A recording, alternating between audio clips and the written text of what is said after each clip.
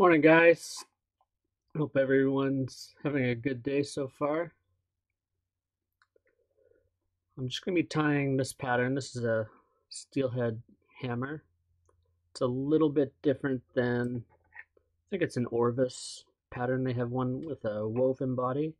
This is, I guess, like a simplified version. Sort of a steelhead nymph. I'll just go through the different colors that I tie this in currently. So I do have a beadhead version. I also tie this with tungsten, brass, or no beadhead. So maybe we'll go through a couple different colors and one with a beadhead and one without. So we'll start with just doing the standard one here. So in the vise, I have a Mustad Signature C67S egg hook. This one's a number 8.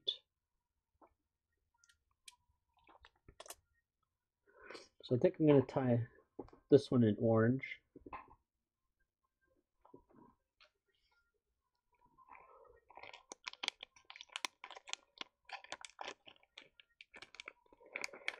I'm just going to take a piece of schlappen. What I do, actually, let's maybe put some thread on this hook first. That might be a good idea. So just start wrapping at the head of the hook, and then I just do a fairly close touching turn of the thread down the length of the hook.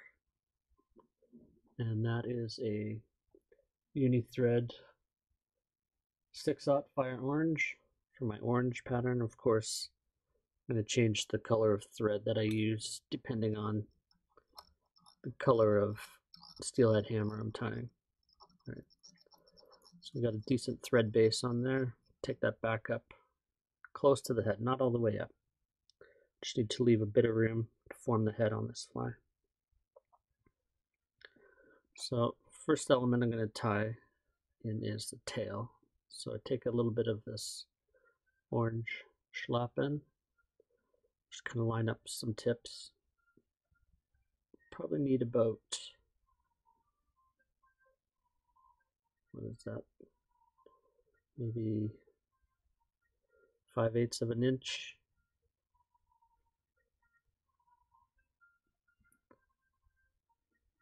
And we'll just peel those off so that the tips are matched on there. Then we're just going to measure down the hook because we just want to see where that's going to end. And then I think that looks good. So we'll tie those in. Again, we're just going to use close, almost touching wraps. They don't have to quite be touching, but you want to create a smooth body. Take that into the bend a little bit. Come back up here. Trim that off. So next I'm going to tie in the rib for this fly. I'm going to use a piece of silver holographic tinsel. I tie it in on the close side, and I'm just going to wind that back up. And then next, I take a little bit of super stretch floss. So this is a black color. This was made by Superfly.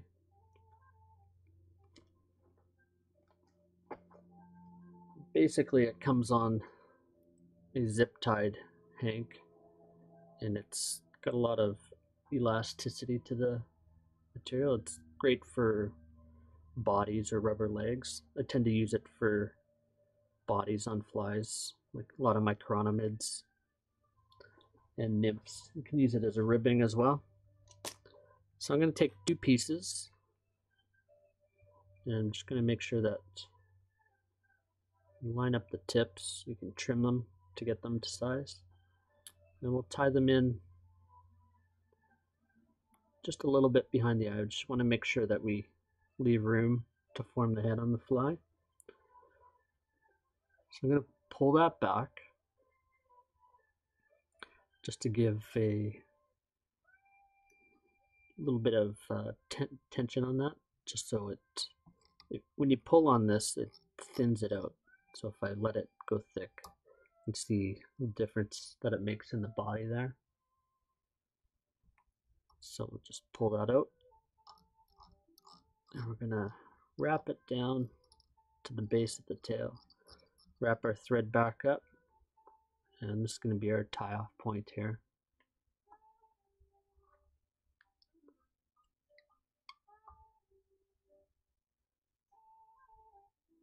I'm just gonna wrap this up the hook. So you wanna make sure that you have both pieces of the super stretch floss grabbed together.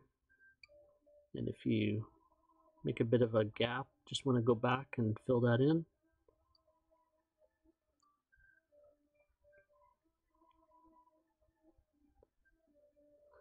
All right, and here we are, right at the top.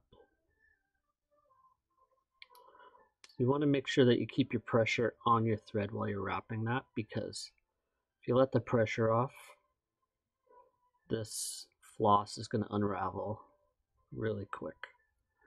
So I just folded it back to lock it in place. Trim that.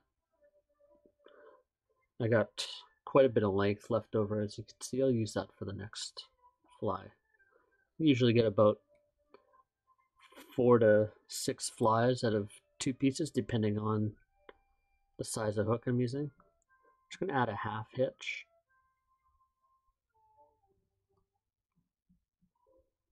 Just in case the thread wants to not play nice. Okay, so next we're going to wrap the rib on this fly. And we're just going to do open wraps up the length of the hook. You don't want to pull too hard on this because you'll stretch that holographic tinsel.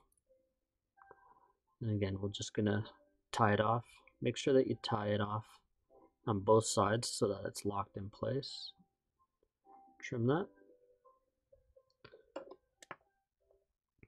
Then lastly, I'm just going to use a little bit of crystal chenille, or if you have petite estase, that'll work as well.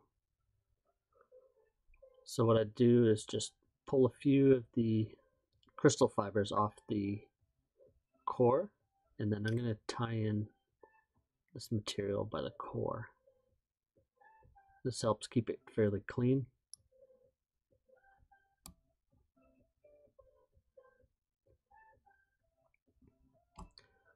Alright, so I'll take our thread up to the eye and we'll just set it there.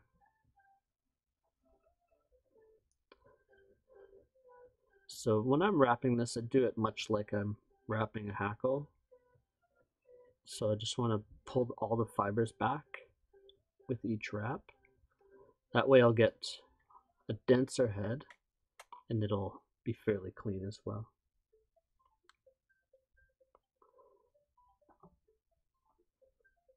So that looks pretty good. I got enough room for my head here still, so you just want to snake your thread through. Make sure you get a couple wraps in.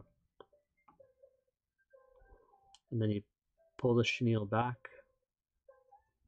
pull all the material back, add a couple wraps, and we'll trim that away.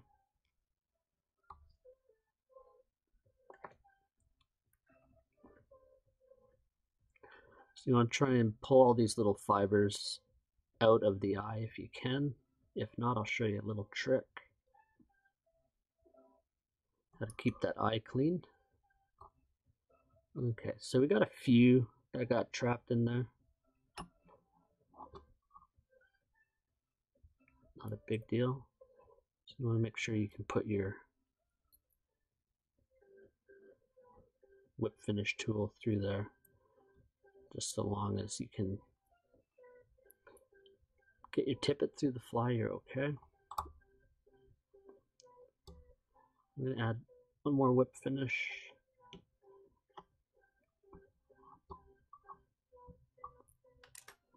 Alright, so as I was saying, sometimes you get a little bit of material stuck in the eye here. You can see I got a little bit in there. So it's not too bad, but you just want to make sure that you can put something through. So what I like to do is I take a pin, and I'm going to take a lighter.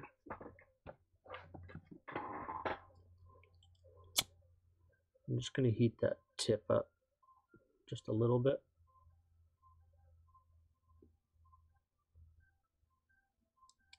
Just enough to give it some heat. And it's going to melt all the fibers just to make sure that you got a clear eye.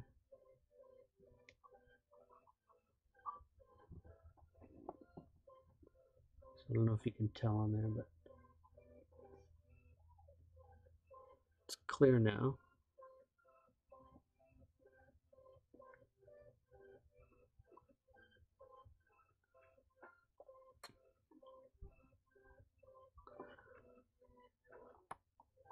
So this is the non-bead head version. Alright, so next I'm going to tie the bead head version. So again, I've got my number 8 hook in there, and I'm going to use a brass bead for this one. So what I've got is a 4mm. And what size is that? 5/32 maybe? Okay, so we got the bead in there. What color should we do? Maybe a, so let's do a chartreuse one. Just get a bit of different color in there. So I'm just going to use, again, 8/0 or 6/0 chartreuse uni thread. I'm just going to start wrapping in behind the bead here. I'm just going to lay down a thread base first just to get started.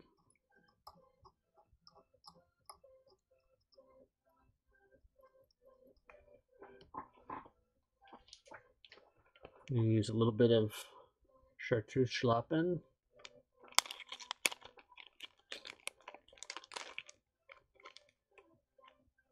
So when I'm choosing my feathers, I want to find, this one's more of a saddle hackle. It's not, doesn't have the really webby stuff I'm after. So I'll save that for something else, like a woolly bugger perhaps. But the ones I really like for this pattern are the ones that have nice long fibers, so I can tie them along the whole length of the hook. You see, they almost, I don't know what they do, but they got a different look to them. Fluff all over. All right, so what we're going to do is I like to just kind of pull these fibers out to the side, find a section that I like, and then make sure all the tips are more or less lined up, and then I'll just pull it off all together. And then I'll pinch all the butts together, and that kind of gives me a nice uniform tail. So, got fluff flying around here. I'm just going to measure that on the tail, how far I want it to go, and then I'm going to tie it in just behind the bead. Now, the bead head version is admittedly a little bit easier to tie, just because you don't have to deal with the crystal chenille at the eye, which can be a little bit tricky. But if you're tying quite a few of these, like I have in the past, you get used to it fairly quickly. Alright, so that looks to be about where I want that. So again, I'm going to take a piece of silver holographic tinsel. I'm going to tie that in right at the base where the tail is. I'm just going to tie it up just behind the bead.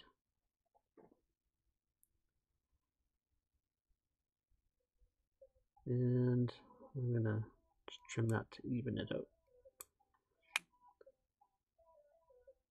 Just tie in those super stretch floss.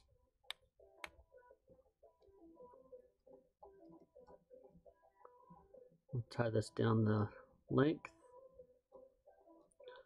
We got that right at the base of the tail. We'll wrap our thread up. Want to make sure that your bead doesn't get pushed onto the thread there. So we'll wrap. Just want to make sure that those two strands of stretch floss stay together so that your body stays uniform. And I use 2 strands just to make it go a little bit faster when you're wrapping. If you use a single one, it's fine, but it takes quite a bit longer to wrap the body. So again, you want to make sure, keep the pressure on this end until you've got that locked in place. So a couple loose wraps, and then make sure you keep the pressure on there. And then you pull the floss back over and make sure you lock it with a couple wraps. If you want, you can add a little bit of head cement at that point, help keep it a little bit more secure. Then we're going to take our holographic silver tinsel. I'm just going to wrap that in the opposite direction. Try and get 4 or 5 wraps just to provide a little bit of segmentation. And again, you want to make sure that you have that locked in place by wrapping on both sides. Trim that off. And we're going to use a chartreuse crystal chenille, I think. Can't remember what size this is. This is a Superfly brand crystal chenille. I think this might be the medium size for number 8. If you're tying into a size 12, you're going to look at using a small size. You can get a little tricky, it's fairly short. Or if you have some of the petite Estaz material, that works fairly well. I'm just going to add about 3.5 wraps. You want to make sure you got that snugged in behind the bead. Lock that in. Trim it off.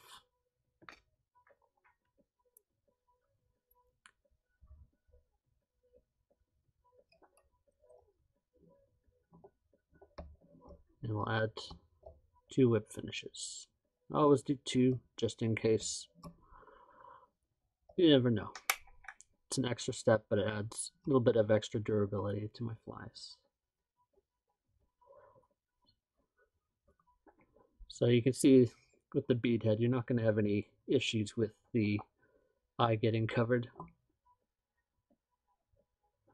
All right, we're at about 20 minutes here, so I'm just going to do one more.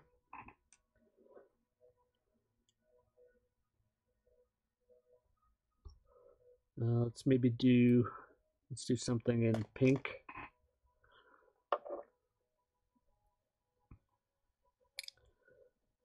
All right, so I've got a tungsten bead on this one. This is going to be basically the heaviest fly. So first one I did, excuse me, first one I did was a non-weighted one, and then a weighted fly with a brass bead, and then we'll do this one. See if we can add a little bit more weight on this. So what I do is I add a few turns of lead or non-lead weight behind the eye.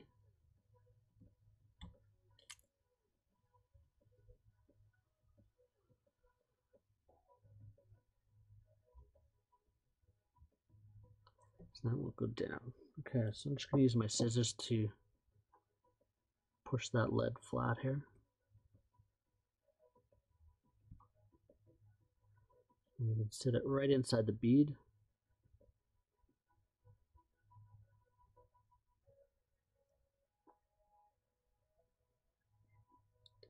All right, so we're going to use our put our thread on. So I'm using a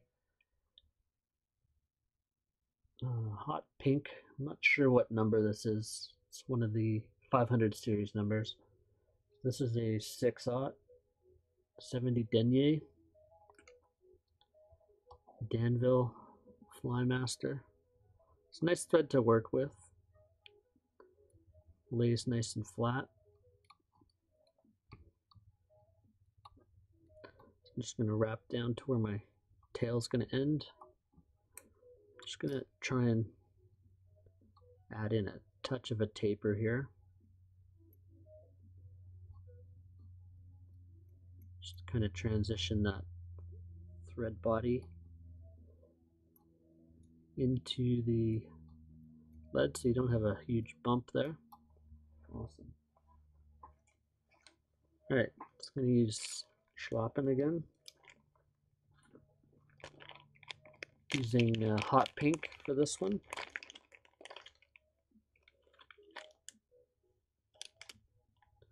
Just want to make sure you get a feather with lots of nice barbules for it.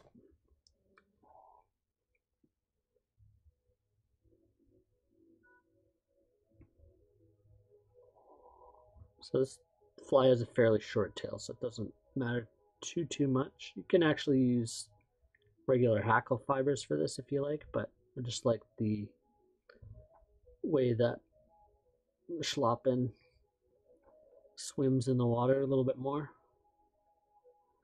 Alright, so I'm just going to tie that in, measure it along the hook bend.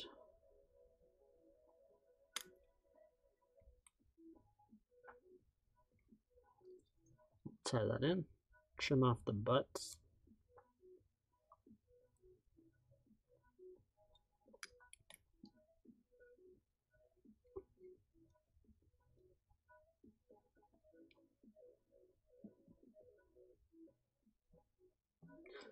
All right. I'm going to tie in the silver holographic tinsel.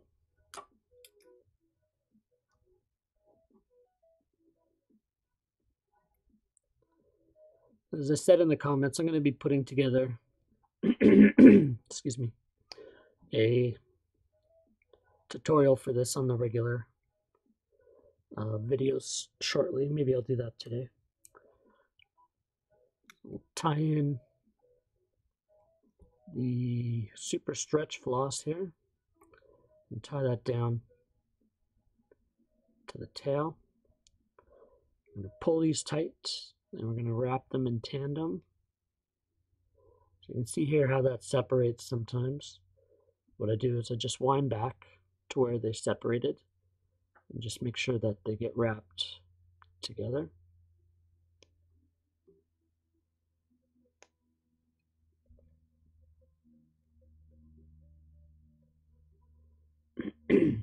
Sometimes they don't want to play nice, but just want to make sure that you got the underbody covered there. Okay. See how that tapers fairly nicely, just with that extra minute taken to smooth out the underbody. If I didn't do that, you'd see a big step up here. And it doesn't really make a difference in the fishability of the fly, but as far as looks are concerned, it's not one I'd want to give to a client. So here we go. We're going to wrap up the silver holographic tinsel. Tie that off. Make sure you lock it. Trim off the excess.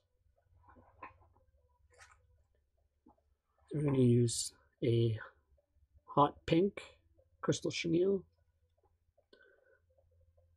So again, I strip off a few fibers out of the core.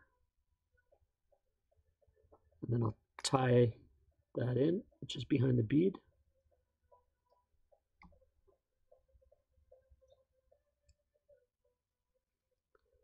And we'll give that about 3 wraps. 1, 2, 3. We'll tie that off right behind the bead.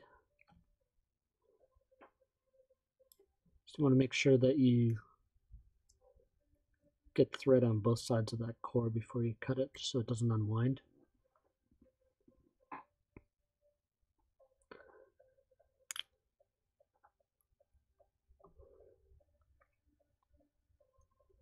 All right, and we're going to add our whip finish.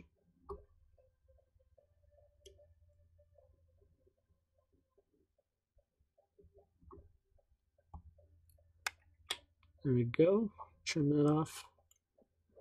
And there's your tungsten version of Steelhead Hammer. A little bit of cement to secure the thread wraps. Thanks for watching.